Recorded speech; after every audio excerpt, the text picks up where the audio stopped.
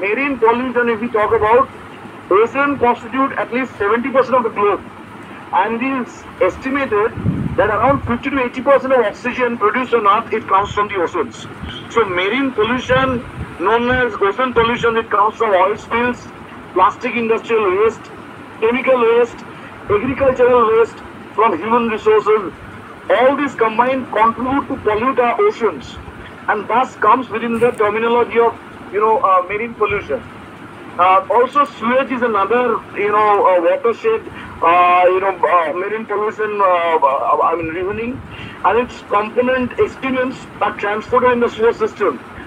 It is mostly comprised of human waste and also animal waste. Most of the waste find their way into the ocean water, and that's generally one of the reasons for very serious marine pollution. Ocean mining in the deep sea is yet another source. Ocean mining sites, drilling for silver, gold, copper, cobalt, zinc, all of that create deposits up to 3,500 meters down into the ocean.